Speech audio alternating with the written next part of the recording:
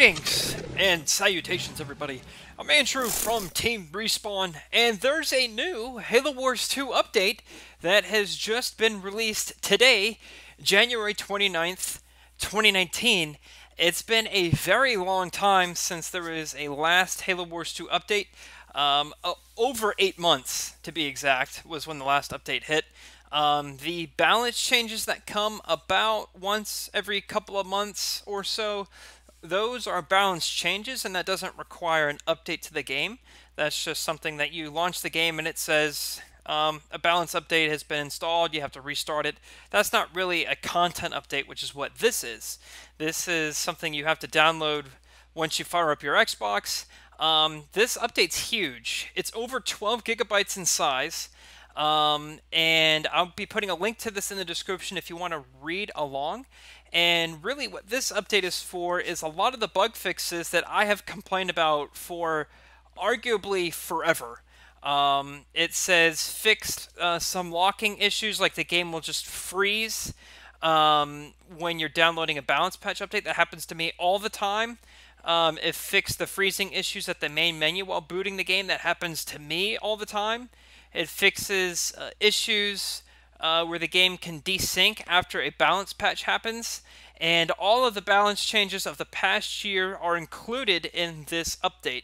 And they also did a few other things. They didn't really get too specific in here. It goes into a great detail. It's really interesting if you're kind of a tech nerd like how I am, of how they managed to get this update out of the door after 8 months since the last update. And I believe, if memory serves me right, I could be wrong, but I think this is the first update from 343 directly for Halo Wars 2. All the content updates previously were handled by Creative Assembly when they were working on Awakening the Nightmare, I think. But I probably am wrong with that, so never take my word for it. Anyway, there's a really interesting paragraph that I wanted to touch on for this patch here, and it's at the bottom. It says, "One thing we learned while working on Halo Wars 2 is the community is full of passionate individuals who are highly competitive. Last year we saw the Halo Wars Championship League run several seasons of tournaments which were highly successful, and we were one of the venues or organizations, if you will, that ran a bunch of HWCL tournaments." Fun fact. One piece of feedback that has stuck with us, and by us, they're talking about Renzi, Postums, a few other people at 343. One piece of feedback that has stuck with us was that players wanted more content for Halo Wars 2.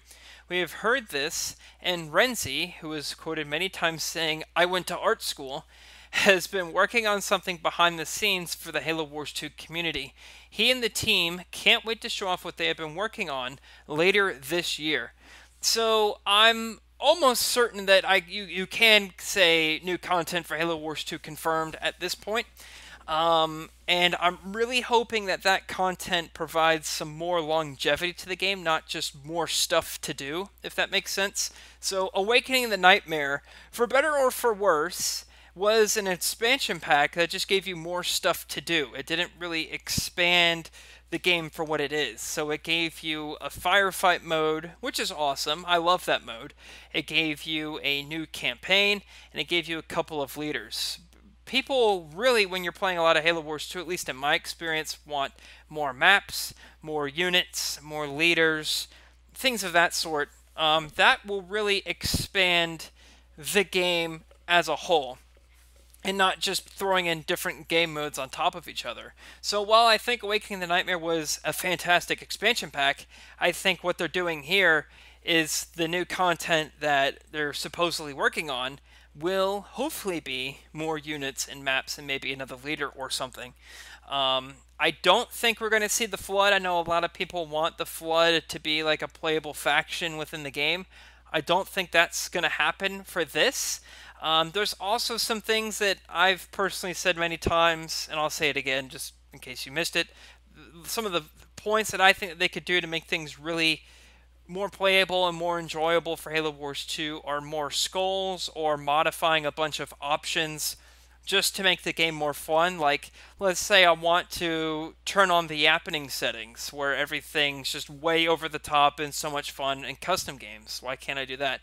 Why can't I have it to be everyone starts with all your leader powers unlocked and all your unit powers unlocked, just kind of like how there was the deathmatch mode in Halo Wars 1. Everything was upgraded from the beginning in that game mode in Halo Wars 1. I would love to have that in Halo Wars 2. I love to have a free-for-all where it's on one of the maps in Halo Wars 2 and everyone's on their own team, so you could have 6 1v1s or 3 2v2s or however you want it, a 4v2 or whatever. I think that would be awesome. I mean, there's some things in here that I think wouldn't be massive changes to the game, but would add a lot of value to it, I guess is what I'm trying to say. But regardless, whatever they're working on, I'm going to get it. Halo Wars 2 is amazing. And whatever they're going to be releasing, we will be covering here on the channel. Post your thoughts in the description down below, and check out the Halo Waypoint article if you want to see more in detail of some of the other small things that they're changing in this update. Thanks for watching. I'm Andrew from Team Respawn, and I'll see you later.